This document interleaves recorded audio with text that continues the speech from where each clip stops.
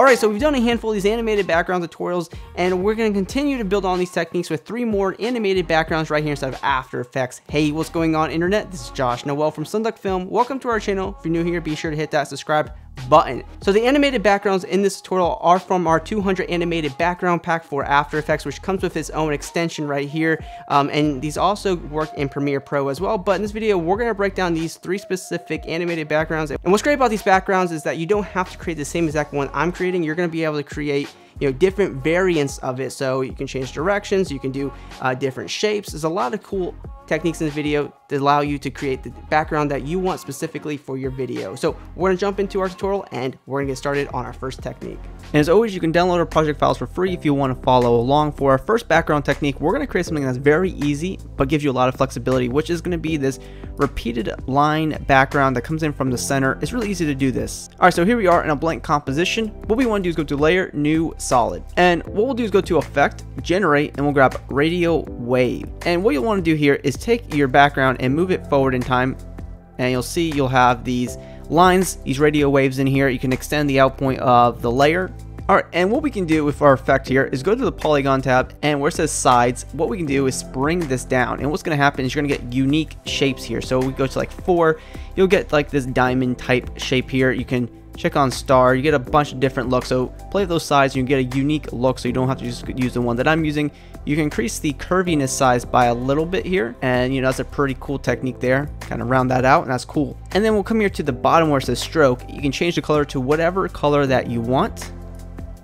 And then also you come here to start and end with, and we can increase the size of this. So we can set the start to maybe 15 or 10 and the end to 15 as well, and you get these a little bit more thick. And as we run through this, you see kind of phase out towards the edges, and that's really cool. But another technique we can apply here to bring more color to this is we go to Layer, New, Solid, and for this we can select any color that we want. And I'll select a very nice dark blue color here. So dark colors usually work really good with animated backgrounds. And click OK, and we'll move on here. Bring this layer underneath our line layer of radio waves, and boom, now we have an animated background here with a little bit of design. Now, one thing you'll probably want to do is bring in titles or graphics, and maybe it doesn't blend well together. So always stick with the darker side. So maybe this white is a little bit too bright for this, so we can bring this down and gray it out, and it looks good. Another thing we can do for all of our background layers is we can go to Layer, New, Adjustment Layer, and we'll go to Effect, Noise and Grain, and we'll add noise to this. And we'll set this up to like 11%, uncheck Use Color Noise, and that just makes it a little bit more authentic, adds a little bit more texture and characteristics to it. So I really like that grain effect on there, and we'll use that for the rest of the background. Alright, and before we move on to our next technique, I want to give a huge shout out to our 200 animated background extension right here for After Effects. Alright, so this is our 200 animated background pack right here for After Effects in its own extension. And what you can do here is preview 200 animated backgrounds before you apply what you're looking for. And we have a handful of awesome backgrounds in here, and it's just a lot of fun to use. And when you find a background that you want to use, you hover over it and you click on Apply. And now we have an animated background in our composition right here in After Effects, and we can go into that composition, and there's a control layer that we can click on and quickly change the colors of everything. And back in our main composition, everything is updated, and now we have a full composition in here with our animated background. A lot of fun to use. If we don't like this background, we can try out another one really quick.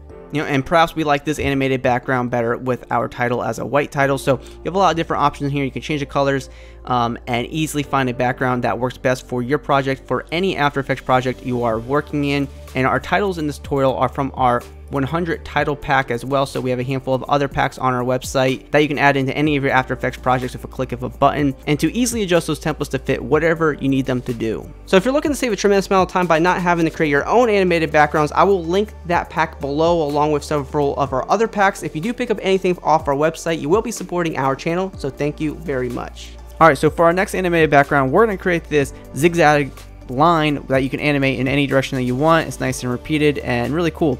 So we'll come here to our blank composition, and this time we'll grab the pen tool, click on the word fill, make sure that's set to none, click OK, click on the word stroke, set that to solid color, and click OK, and we'll use a very high stroke count up here.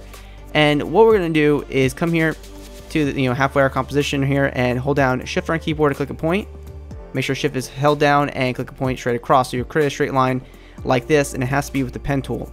And what we're going to do is open up the shape layer, come here to add, and we're going to add a zigzag, which is right here at the bottom. And what we're going to do is open up the zigzag tab, and we're going to increase the size. And this is how thick you want your zigzags to be. You can also come here to ridges per segment and lower that down if you want. You can also set this to smooth. You get a really cool, unique look here. So it's really up to you how you want that to be used. A lot of options. Alright, so with that in place, what we want to do is come here to add, and we're going to add a repeater to this. And we'll open up repeater 1, and we'll come here to transform repeater 1. We'll set the X position right here to 0, and we'll bring down the Y position. And there's that. And increase the number of copies to a very high number, you know, for however long you want this to go on for. So just right there. And what we can do is bring this layer up.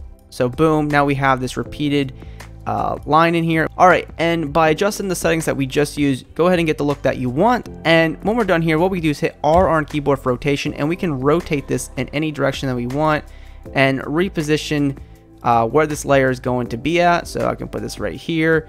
If you know, you might need to make that line a little bit longer if you're having any trouble, but this looks great. And when you find the rotation that you want, you'll just hit P on your keyboard for position, and you'll add a keyframe for that, and you can move forward for however long you need this to be, and you just simply animate it in the direction that you want it to go in.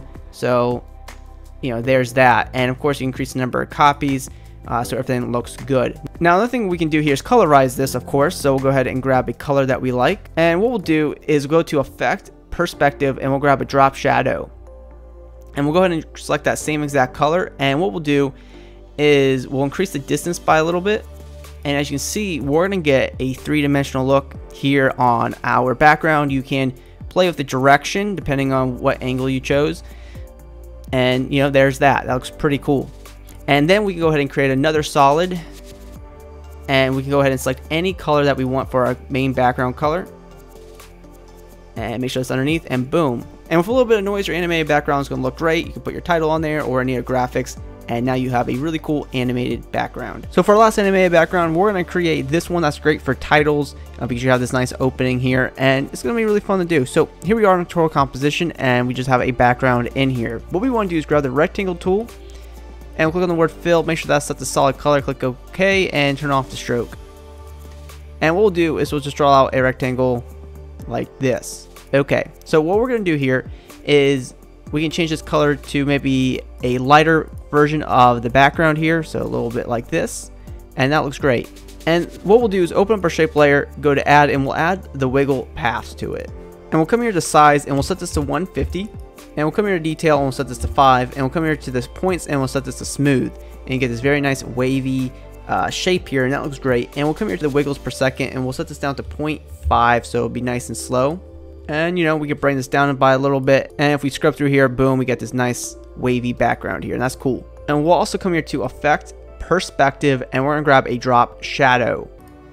And what we'll do is we'll make sure the direction is pointed upward, 0 degrees, and we'll come here to Softness. We'll go ahead and increase that by a little bit, and increase the distance by touch, and make sure that's nice and soft there. So you'll get this nice little drop shadow here, this little separation, and that's cool. Alright, so then what we'll do is we'll take our shape layer, and we'll go to Edit, Duplicate, and all we're going to do is bring this one downward. Awesome. And what we'll do here is we'll change the color, and we'll make this a little bit lighter. So we're creating multiple layers here, and that's awesome. And if you want, what you can do is go back into the contents, go to rectangle 1, go to the wiggle paths, and just change the random seed so you get a little bit of a nice difference in there, and you can change some settings there if you want it to be, you know, a little bit different. Alright, so now what we're going to do is we'll take our two shape layers here, and we're going to duplicate them.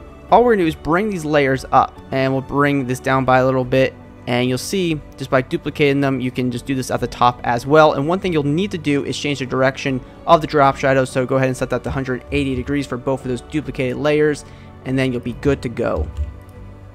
And once again, we added the noise into our background, and this background is great for, you know, putting titles in here because you got like a really dark center and then have a nice brighter, you know, outside. So I really like this background for titles. So that is our tutorial on these 3 animated backgrounds right here instead of After Effects. As you can see, you can create a handful of different variations of this, so you don't have to have the same exact one that we created here in this tutorial. So hope you found this tutorial helpful, and if you're new here, be sure to hit that subscribe button because we post multiple post-production tutorials every single week right here on the channel. You can also hit me up on my social media networks. Those links are below, and always be creating.